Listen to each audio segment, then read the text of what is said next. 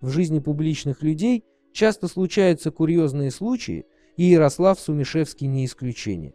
Вас приветствует Старс Эксклюзив, и сегодня мы расскажем вам интересные и забавные случаи из жизни нашего с вами любимого артиста.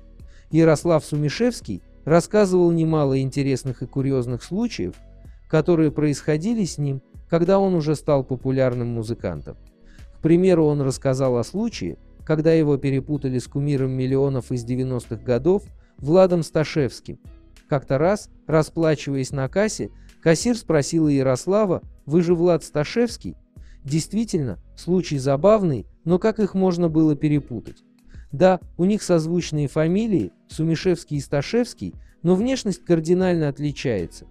Кроме того, настоящие поклонники Влада и Ярослава никогда их не перепутают даже по голосу. Еще один невероятный случай произошел с Ярославом на севере. Он выступал на площади, и вокруг творилось что-то невообразимое. После выступления Сумишевский и его команда сели в автомобиль, который тут же облепили поклонниц. Неожиданно в окно машины в руки Ярославу какая-то женщина сует своего малыша и кричит: «Потрогайте хотя бы его, я прошу вас».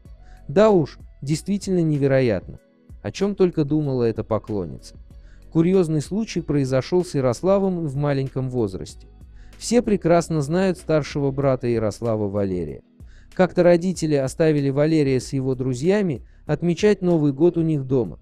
На следующее утро, когда семья вернулась домой, маленький Ярослав включил магнитофон, в котором осталась вставленная с праздника кассета.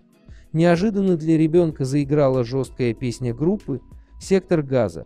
Тогда он и предположить не мог, что музыкальное творчество совместимо с матерными словами. Скорее всего, на жизненном пути Ярослава Сумишевского будет еще немало курьезных случаев, и он с нами ими обязательно поделится. Уважаемые гости и подписчики нашего канала, поделитесь и вы какой-нибудь курьезной историей из своей жизни. Напишите об этом в комментариях.